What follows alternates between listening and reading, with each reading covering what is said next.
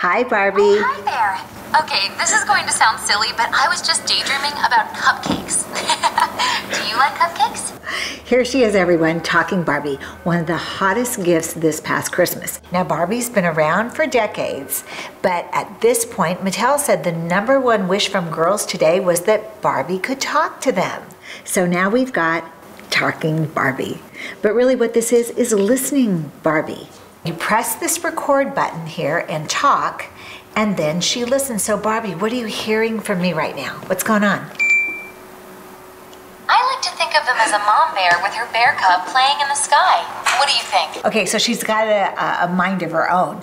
But Barbie actually, through the technology of a company called Toy Talk, listens, records, and then learns about your child, what she likes, where you live, whatever they decide to talk about. Fun stuff. Like maybe your credit card numbers or how you need more Barbies. Okay, I'm just joking.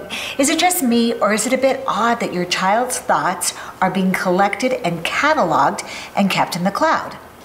Whatever your personal comfort level happens to be at some point, as a mom or a dad, you're going to want to draw the line on privacy. On my site, you'll find Talking Barbie's privacy policy. It says that the recordings are considered personal information under the Children's Online Privacy Act. That's a good thing. And their policy is to delete such personal information. Later in the policy, read it yourself, they tell us that they may use the recordings to provide, improve, develop, test, or improve speech recognition and artificial intelligence. But they specifically say they won't use the information they get to advertise to kids. Great. But the policy points out that other vendors, for example, Bing or Microsoft, will get the recordings or the transcriptions of your child's voice too. What they'll be doing with it isn't clear. Now, the next big issue is how Barbie influences your child. I mean, do you want her hanging out with Barbie? She's listening and responding to whatever artificial intelligence she's been programmed with. Well, maybe we can do something else. What about you? Have you ever felt jealous about something? I haven't spent that much time with her, and it seems to be innocuous enough. In some ways, it seems really sweet. But really, it's like making sure a teacher or a preschool aligns with your values. Barbie is helping shape what your child thinks and knows. And Barbie is listening, and the scary thing is, she never forgets. And third, the EMFs. So, Barbie, oops, out of your charging station. And, okay, when I press the button, Barbie, are you on? Okay, so what are you going to write inside the card? Okay, now I press the button again, and it's going to 3, 4, 2, 3, 4, 5, 6.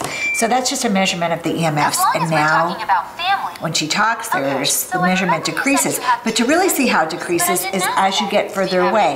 Look, it goes 0.00. So anyway, there's 3 things to worry about. So, do you have any brothers? Talking Barbie. Other than, do I have brothers? Oh my gosh, Barbie, these questions are so hard. Okay, I'm gonna put you away. 3 things to think about with Talking Barbie. #1, the privacy issues. Things that are being said are being recorded and sent up to the cloud. Second, the issue about what Barbie actually talks about. Is it something that you want your child to be hearing? I don't even know. I haven't talked to her that long, but there's some games she wants me to play, and she's obviously interested in my brothers, which makes me a little nervous. And now the third concern, because we're all about safer living in a wireless world, are the EMFs coming from the Bluetooth. They register at small levels, 0.2, 3, 4, but even those small levels could be a concern to anyone who's sensitive to EMFs, and children generally are more sensitive. I'm August Bryce, and I want you to stay safe in our wireless world.